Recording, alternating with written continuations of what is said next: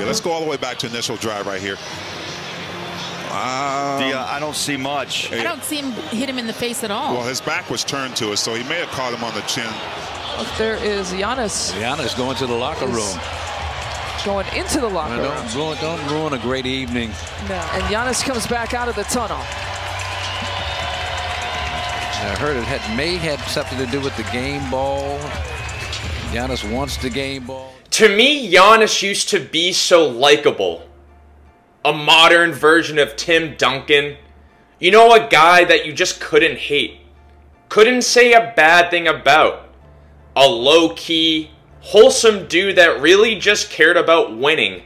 Not really concerned about the endorsements and the image, but championships and just being a great team guy. And now these days, I feel like Giannis exhibits the diva nature of a teen pop sensation with the power and control of LeBron James.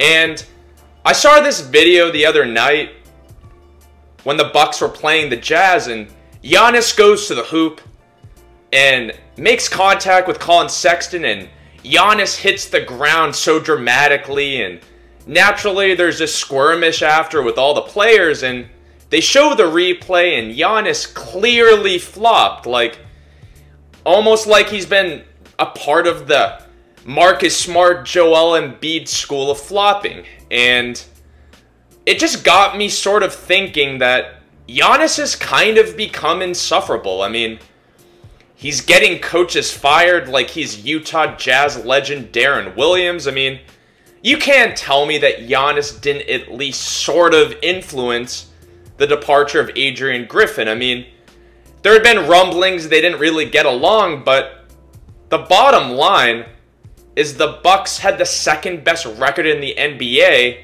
and it hadn't even been the halfway point of Griffin's first year as coach.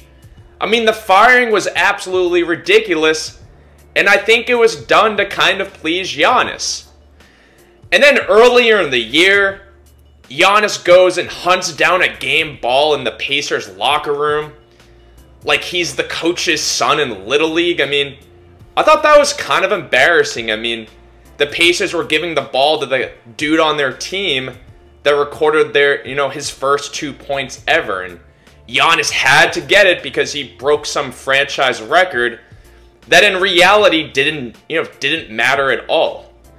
And don't even get me started about Giannis's talentless brother clogging one of the 12 roster spots on the Bucks. I mean, it's absolutely ridiculous. I mean, the dude is probably the worst player in the NBA, and the fact that he's on the team is clearly because Giannis wants him there. I mean, it's a joke. It would be like Michael Jackson giving Tito a solo in We Are the World. I mean, it just doesn't happen. But it does with Giannis because he can kind of hold the city of Milwaukee and the Bucks hostage because they need him way more than he needs them, and that's just the reality of the situation, so he has all the leverage. I mean, nobody's gonna willingly play in the destination city of Milwaukee. There's not gonna be max deal free agents going there. I mean, that's just the truth. It's not a place that players want to live, and the Bucks were fortunate enough to draft Giannis and, Giannis stay, but there's strings attached, and it's become pretty obvious.